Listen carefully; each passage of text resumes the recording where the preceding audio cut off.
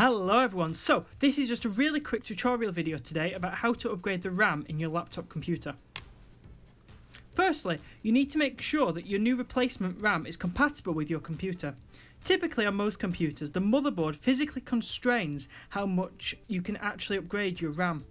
In this area, every model of laptop is different, so you'll have to search the web and read up on your individual computer's specs. You should also find out what type of RAM your computer uses. But pretty much all computers made after 2007 use a type of RAM called DDR3 RAM. So chances are DDR3 RAM is what you need. Okay, so let's get on with the upgrade. In this video, I'll be upgrading my computer from its factory 2GB, which is made up of two 1GB sticks, to 8GB of RAM, which is split between two 4GB sticks. First, turn your computer off, unplug it and turn it over. Then locate the panel covering the memory. Next, if you can, you want to ground yourself to prevent any electrostatic discharge from damaging your computer.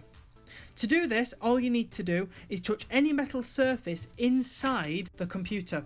This will discharge any potentially damaging static electricity from your body. Alright, so now we can start to remove the existing RAM modules.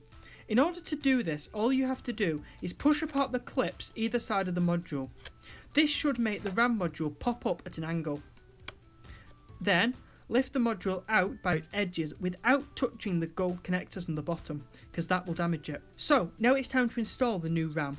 If your laptop previously only had one RAM chip, you may be just installing one new module alongside your old chip. For the purposes of this installation though, the process is exactly the same. Okay, so now we're going to install the first module of RAM into the bottom RAM slot. We do this by inserting the module into the slot at a 45-degree angle, with the gold edge facing down. Then, use even pressure at the top of the module to push it into place. When you hear a click and feel the memory module slide down into place, firmly push the module down until it's flat and level, and the side clips are holding it securely. Then, we're going to repeat the process to install the second RAM module into the top slot.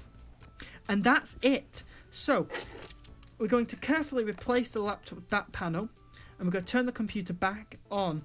There are no drivers or anything like that you need to install, but it might be a good idea to open up the system information window just to verify that both sticks of RAM are working correctly. I hope you enjoyed using your upgraded laptop, and I hope you enjoyed watching this video. If you like this video, don't forget to give it a like. If you want to see more videos, feel free to subscribe and comment below telling me what you want to see. Why don't you also tell me how your RAM upgrade went? I can't wait to hear from you.